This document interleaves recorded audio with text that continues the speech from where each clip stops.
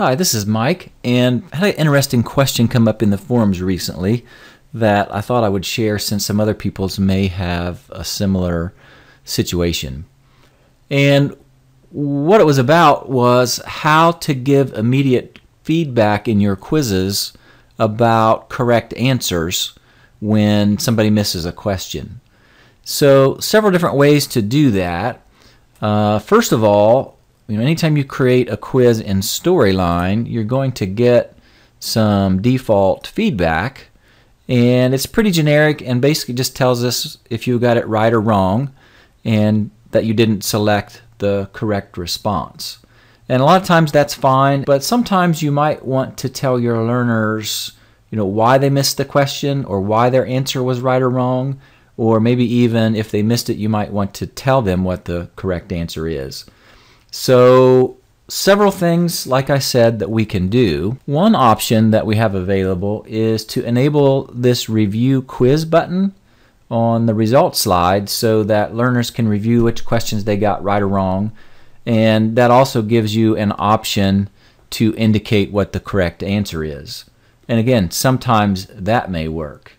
But in this particular occasion, the question was, how can I give this sort of feedback that's available in this review process, but instead of waiting to the end of the quiz and then revisiting those questions, they wanted to give that feedback immediately as soon as they answer. If we jump back over here to our question, the first thing that probably comes to most people's mind is to simply jump in and edit our question in the form view, and then just come down here to the text response where we can give the feedback, and just customize that feedback message. And maybe I'll add something in here still telling me that I didn't get the right response, but then I can go ahead and continue on to tell them what the correct answer is, or any other specific messages do you want to give at that point. So that's one super fast and easy way.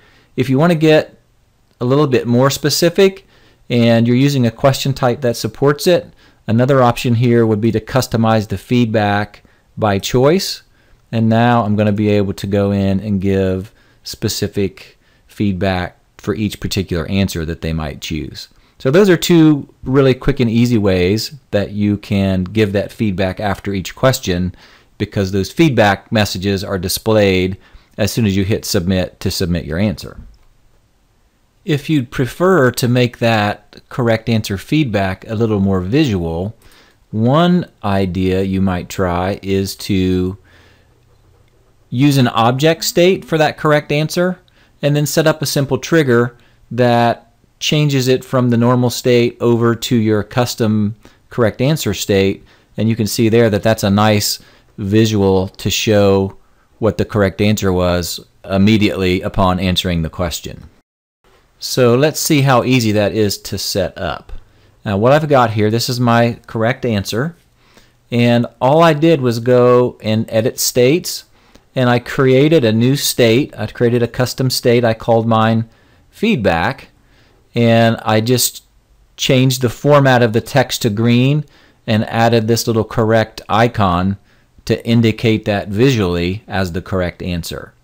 Now the only thing else we need is something to trigger that change from the normal state over to our custom state that we want to show when they answer the question. So that's pretty straightforward. I'm just going to do a new trigger here.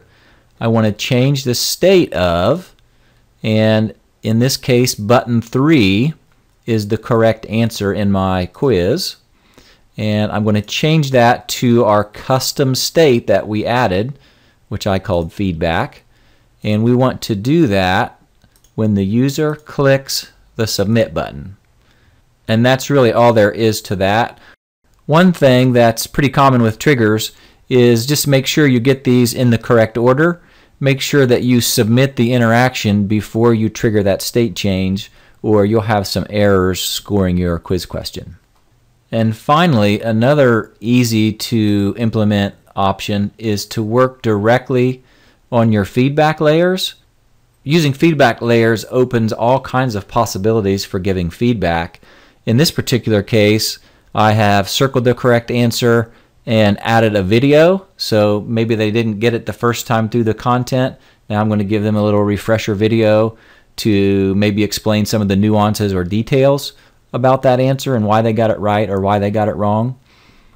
And the great thing about working with feedback layers is that anything you can put on a slide, you can also put on one of these feedback layers, so the possibilities for your feedback are virtually endless. And we can take a quick preview of how this one works.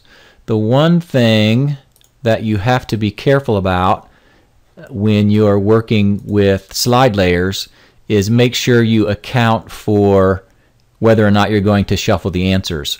So in this case, if I put this big graphic here circling the correct answer, that's in a fixed location, and if I shuffle the answers, it may not be circling the right one. So that might be a case of using the object state trick in combination with some content on your feedback layer.